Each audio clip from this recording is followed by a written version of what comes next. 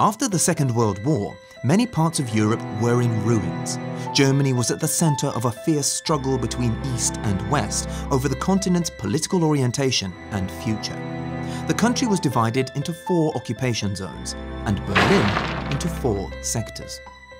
By January 1947, the American and British occupation zones were combined into a bi-zone. In June, the US, Great Britain and France agreed to economically consolidate their 3 occupation zones by introducing a new currency. In protest, the Kremlin imposed an economic blockade on West Berlin. The British and Americans promptly launched a massive airlift operation to feed the inhabitants of the city's western sectors. Militarily, the advantage of Soviet forces stationed in Europe was offset by America's monopoly over nuclear weapons. But the West was concerned about the ideological power of the USSR and its growing influence in Greece and Turkey.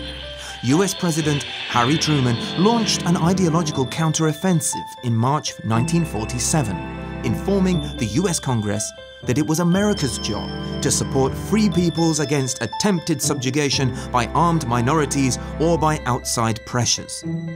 The accompanying information campaign was meant to culturally contain the Soviet influence on West European parties and governments. In June 1947, US Secretary of State George Marshall outlined his plan to reconstruct Europe's economy. Aid was to be given in the form of food, grants for buying equipment, improvement of transport systems, and investment.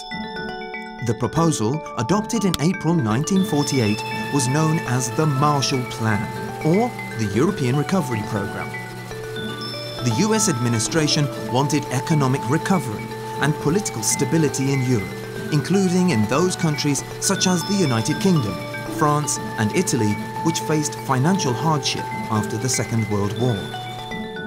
France organised a conference to discuss the Marshall Plan, inviting representatives of several East European countries, including Bulgaria, Czechoslovakia, Hungary, Poland, Romania and Yugoslavia. The Kremlin, however, rejected the proposed plan as an intrusion into the internal affairs of sovereign countries.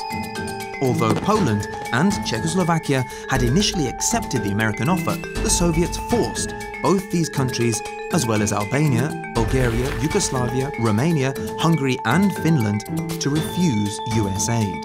On the 22nd of September 1947, the Committee of European Economic Cooperation presented a draft reconstruction plan to the Americans.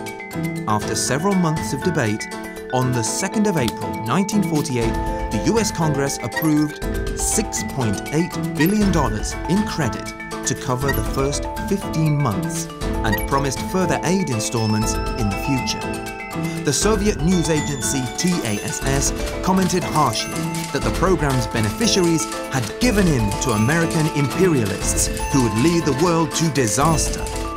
The 16 European countries taking part in the Marshall's European Recovery Programme formed the Organisation for European Economic Cooperation, OECD. During more than 4 years of the Marshall Plan funding, these countries received $13.2 billion in American aid, partly in the form of credit. As a result of the European Recovery Programme, by 1952, industrial production had exceeded pre-war levels in all the participating countries except for divided Germany. The Marshall Plan accelerated the start of the Cold War and the political division of Europe. The US and West European governments drew significantly closer economically and politically, and there was increasing talk of the unification of Western Europe. The Soviet Union responded by establishing the less effective Council for Mutual Economic Assistance, COMCOM, in Eastern Europe. In April 1949, the US-British bi-zone, together with the French occupation zone, were transformed into a tri-zone. After the USSR lifted its blockade on West Berlin in May 1949, the Federal Republic of Germany was founded. The German Democratic Republic was established that October and was governed by the Socialist Unity Party of Germany. Germany remained a divided country until the end of the Cold War in late 1989.